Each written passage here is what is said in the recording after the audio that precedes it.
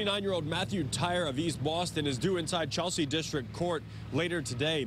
He's accused of hitting a Mass DOT employee in Revere overnight with a stolen car. According to state police, Tyre carjacked his 29-year-old Uber driver's Honda Civic around Route 1 and Route 16 in Revere, then hit the Mass DOT employee, a 52-year-old Revere man who was getting out of his pickup truck at the time on Route 1 at Sargent Street just after midnight. State police say he was supporting troopers at a scene where they were making an OUI arrest. They say he tried to run from the scene. The suspect did. He's now charged with carjacking, OUI drugs, assault with a dangerous weapon, assault and battery on a police officer, and negligent operation, among other charges. As for the Mass DOT employee, we're told he was taken to the hospital with non-life-threatening injuries. Reporting in Chelsea, Nick Giovanni, WBZ News.